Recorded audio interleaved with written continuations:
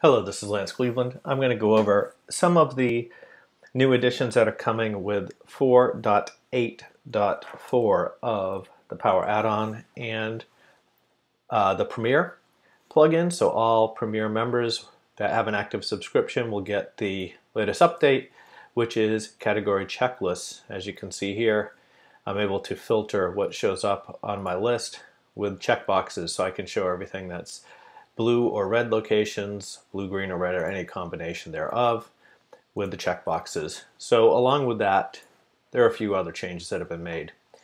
So first of all, getting that setting.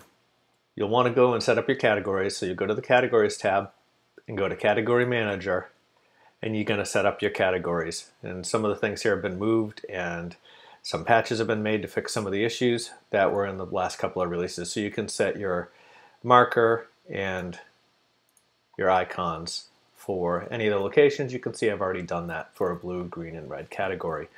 So once those are done, you can assign them to your categories. And there's also a bulk categorization. You can see the dialog box has been cleaned up and that's been fixed. So I can assign this to the categories. I've already done that here. Now to get the category selector to show up, go to Settings.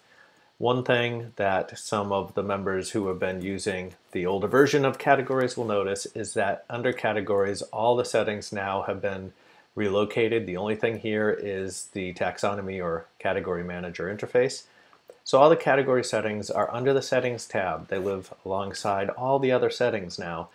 So the first setting we want to do is go to Settings, Search. And there is a new section under Appearance, because this affects the appearance, and it's the category selector. I've also fixed the related to references so that it'll highlight all the things that kind of work with each other.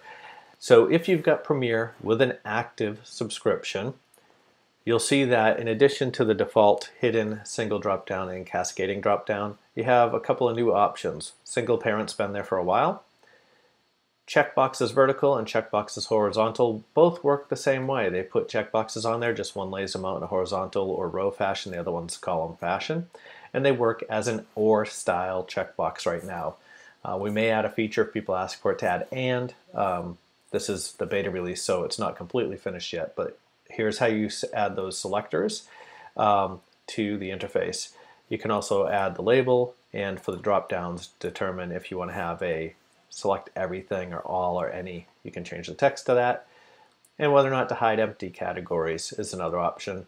This option has to do with whether or not you hide things that are not assigned to published posts. This really is only useful if you're using the pages setting and you have stuff public or draft.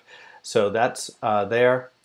Your other settings for categories are under map and under results and these sort of things. So like do not use the category markers. That affects the map layout. Same thing with results under functionality. Order by category count has moved here. And then the last category related is add text to the category legend. You can actually do legend on a page, SLP underscore category legend, and it will actually show a legend with the icons on the page. So some of the settings have moved. If you cannot find a setting, please ask us in the forums or shoot an email to support. We'll be happy to help you out. Also, if you have any feedback on the release, the beta versions are now out and available. You will need Store Locator Plus 4.8.4, Premiere 4.8.4, and Power 4.8.4 to get the new features.